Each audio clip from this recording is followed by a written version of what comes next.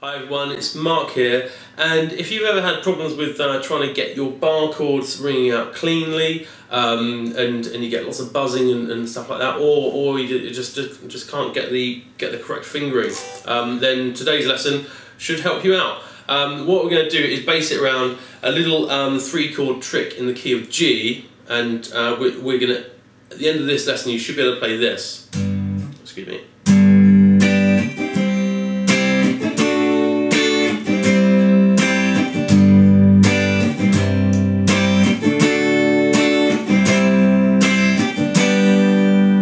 Pretty cool. So that uses two of the most common bar chord shapes, and then the other bar chord shapes should come quite easily after you've mastered those two. All right. Okay. What I'm going to do is just zoom into my fretboard, my left hand here, my right hand. I'm not really going to bother about today because I'm assuming that you guys can see what I'm doing or hear what I'm doing. Okay. Off we go.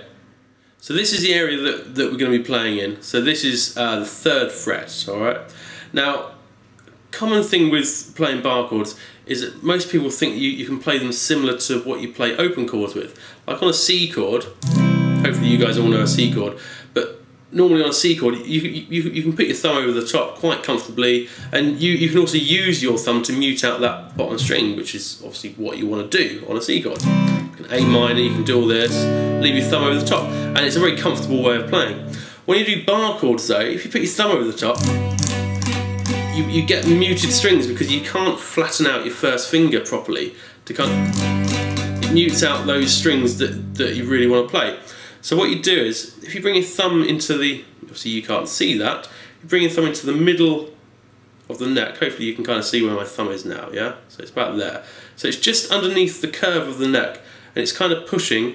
If I had an arrow pointing to where my thumb's pointing, it's kind of pointing that way, so up to there. So then, when I put my first finger on the neck, I've got a good clasp, right, and the pressure's about right, so you should be able to then go down 6 strings, and they should all ring out quite clearly. If they're not, that probably means that your first finger needs to go either down or up. And you see on your finger, there's, you know, obviously the fleshy bits of your finger, then you have your joints, that joint there, alright, and then you have your fleshy bits. Normally it's the fleshy parts that tend to allow the strings to mute, yeah, or buzz.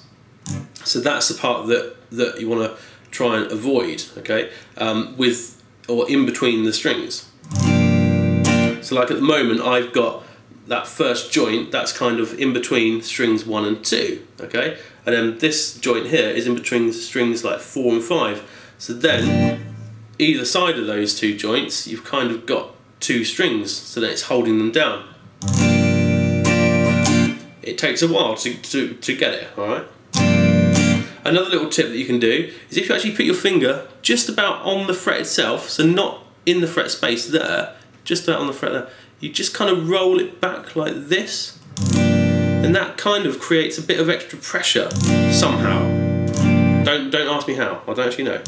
But it seems to give a little bit of pressure, alright? And then, to create the full bar chord sound, we then actually make it into a chord, and then we put our second finger here on the 4th fret of the 3rd string, excuse me, there, and then your 3rd finger on the 5th fret of the 5th string, and then your little finger on the 5th fret of the 4th string. Should sound like that, okay? But if it doesn't, persevere, excuse me, persevere, make sure you get your thumb, yeah, again, pointing upwards, so it's kind of pointing up to the sky about a 45-degree angle, okay, and then put down 2nd finger, 3rd finger and 4th finger. Okay, so that is what they call a 6th string root note major chord, because the root, that string there, the bottom string, is a G note, and this is a G major bar chord. Alright, so that's a 6th string root note chord. And then we want to try out a 5th string root note chord. Now this is exactly the same thing, exactly the same theory. Our first finger, if you just saw that, I just moved down slightly. What happens is that this is a 5th string root note chord, so then what I do is I mute out the bottom string with the tip of my first finger. Because I can't use my thumb over the top, or else it mutes out the strings with my first finger, can't get the pressure on. You then have your thumb, again, still pointing upwards to the sky, first finger covering 5 strings and lightly touching the bottom string. You can still use that slide back kind of technique, alright? But then this time we actually have 2 bars. We put our third finger here on fret number 5 on strings 2, 3 and 4. So we're actually pressing down with the kind of the first pad of your third finger. And notice how it's arched here, just there. You have to press that in quite hard. Then you want to make sure that your top string still rings out even when you've got that on at the 3rd fret. It's being held down by my first finger there. What you might find is you get that muted out with the back of your 3rd finger there. That means that you just need to go up a little bit more. And most human beings, most people, have this natural 3-string gap here, alright, on your 3rd finger. Okay, so it should work with perseverance, but the thing is that you've got to, you can see there, it's being bent back quite a lot, alright? So you might feel a little bit of discomfort when you're doing it, but you'll be alright. Okay, so that is a 5th string root note, major chord. Move that up, that's a C chord, by the way. So rather than your friendly C like that, it sounds quite similar, but it's just got a higher note in it. It's got that E there as well. If you arpeggiate the chord and play each note one at a time, it's got like a slightly different voice to it, what they call a different voice, alright? You can even do a C chord up here using the G shape that we did. Yeah, but you can do it up here on the 8th fret.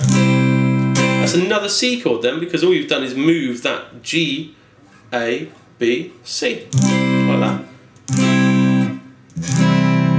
Sounds pretty cool.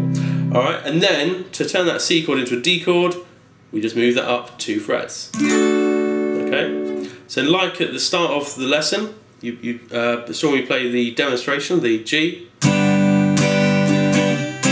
C, D, C, G, C, D, C, back to G.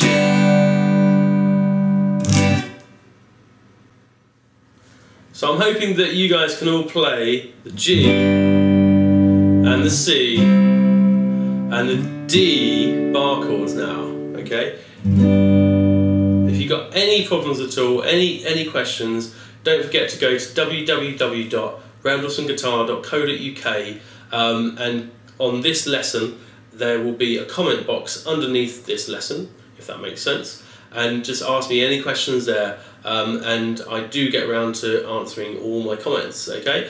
And also don't forget to, while you're on my website, don't forget to look on the top right, and you should see a like button. Don't forget to like that as well. And you can also follow me on Facebook. That's Mark Randleson Guitar Tuition.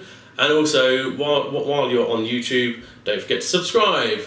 I'll see you soon, guys. Mark out for now.